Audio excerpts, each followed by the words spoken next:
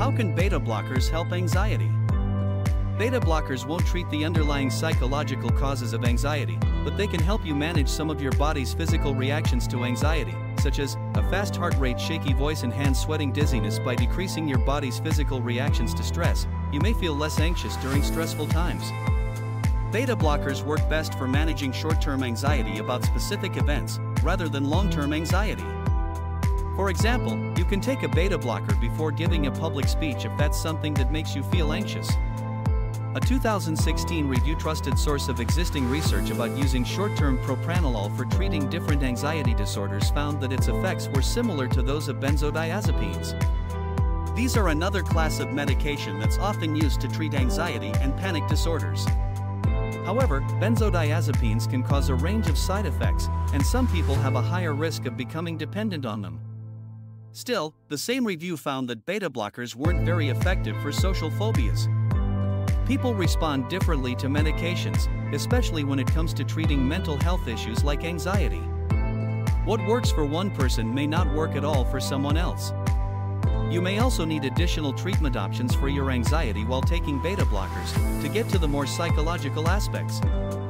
How do I take beta blockers for anxiety? Both atenolol and propranolol come in pill form.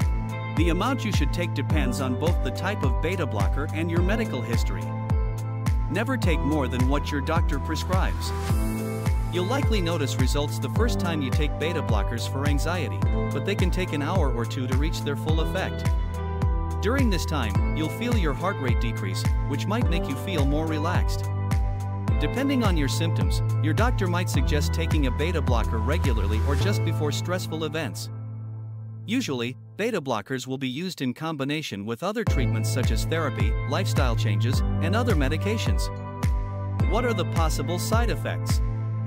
Beta blockers can cause some side effects, especially when you first start taking them. Possible side effects include fatigue, cold hands and feet, headache, dizziness or lightheadedness, depression, shortness of breath, vomiting, diarrhea, or constipation. Call your doctor if you experience any more serious side effects, including very slow or irregular heartbeat, low blood sugar and asthma attacks, swelling and fluid retention, along with weight gain. If you notice mild side effects, don't stop taking the beta blocker without talking to your doctor first.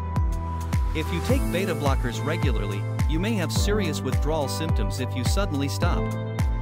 For some people, the side effects of beta blockers may actually cause anxiety symptoms. You should follow up with your doctor as soon as possible if you feel like taking beta blockers is increasing your anxiety. Who shouldn't take beta blockers? While beta blockers are generally safe, certain people shouldn't take them.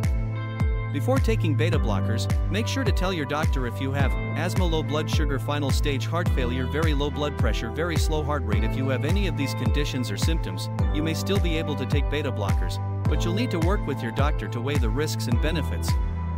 Beta blockers can also interact with other medications used to treat many heart conditions and antidepressants, so make sure you keep your doctor up to date about any medications, supplements, or vitamins you take.